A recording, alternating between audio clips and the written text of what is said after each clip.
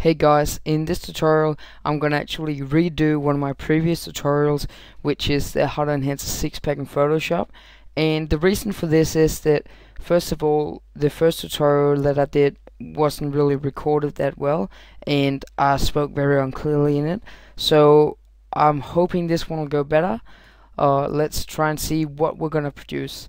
So I'll turn these layers on right here, or this group, and this is what it'll look like afterwards. If you think that's too extreme, you can skip the step of enlarging the actual muscles like this, and you can see this is quite a dramatic difference anyways.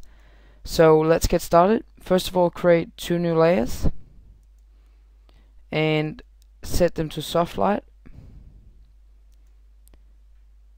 I'm not going to name the layers right now because just for the sake of time, but set the blending mode to soft light and get a brush, and you want to make sure it's a really soft brush and that your foreground color is set to black, so press D to do that, and then zoom in really far and start painting in the shadows of the abs right here. So that's basically just the bottom part here.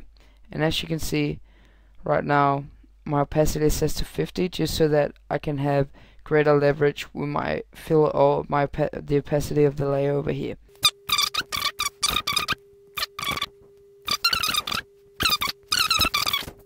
Alright, so I filled in the shadows now, and as you can see, it looks crap. So what we're gonna do is we're gonna go over here into the opacity slider and just crank it all the way down, you know, around 17, 12, around those low two-digit numbers. I'm actually going to take it to 12 just because I like this to be subtle. As you can see, this is before we did any of these things, and this is after. So it's subtle, but it definitely makes a difference.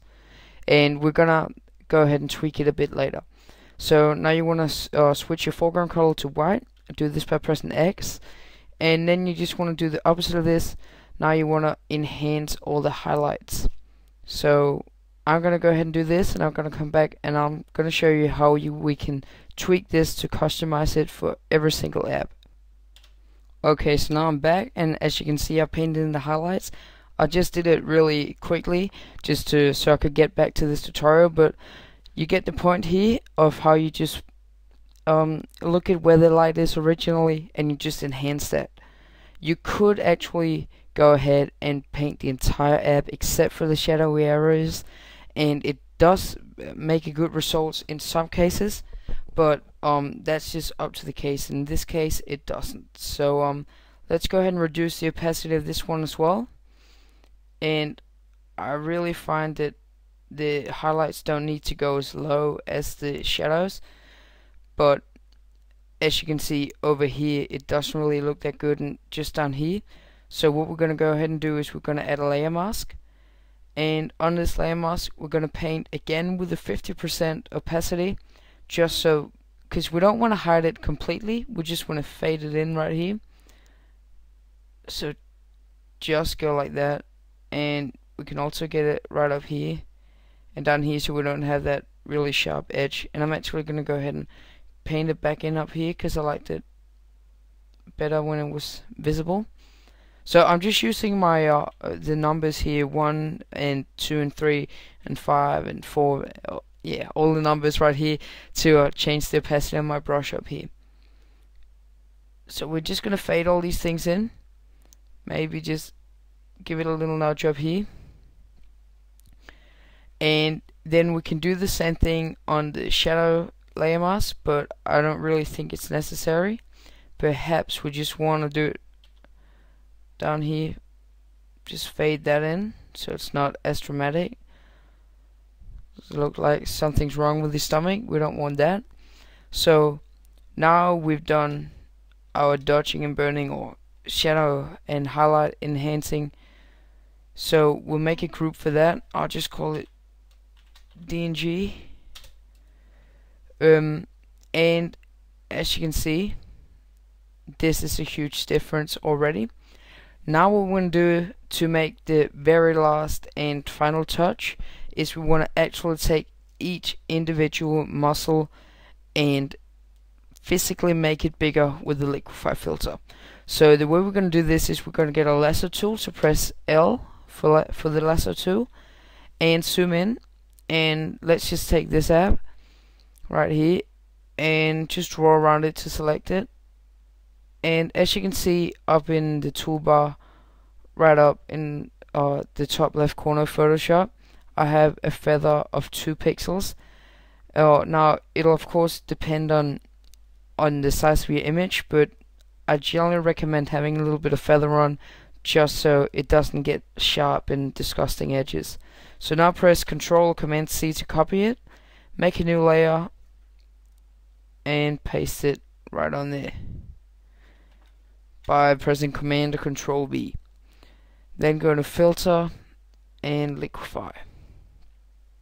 And in the Liquify filter right here, we want to get the bloat tool and we want to make it just a tiny bit bigger than our muscle here, and you can use the bracket keys and then press a couple of times to make it bigger. Now you've seen how I've done it. I'm just going to pause the video, I'm going to do it, and I'm going to show you the final result. Okay, so now I've gone ahead and done all the apps, and as you can see when I turn this layer on and off, I've also just done some tweaking to some of the abs in their shape, because naturally when you develop a six-pack it's not going to be totally equal on both sides just because your body's not symmetrical. So if you wish to have it look even and equal, you can go ahead and do that in the liquify filter as well. So let's go ahead and look at the before and after pictures. This is before and this is after. Now it looks all monster like now, so if you don't like that, you can either not go ahead and enlarge the apps individually, or you can just go ahead and do it a bit less than I've done here. So this is what it would look like without the abs being enlarged, but with the dodging and burning on. This is before and this is after with the dodging and burning. So you can see the difference here and you get the technique. You can do this for a lot of things. Just use your imagination. If you like this, make sure to rate, comment, and subscribe, and I'll see you in my next tutorial. Bye.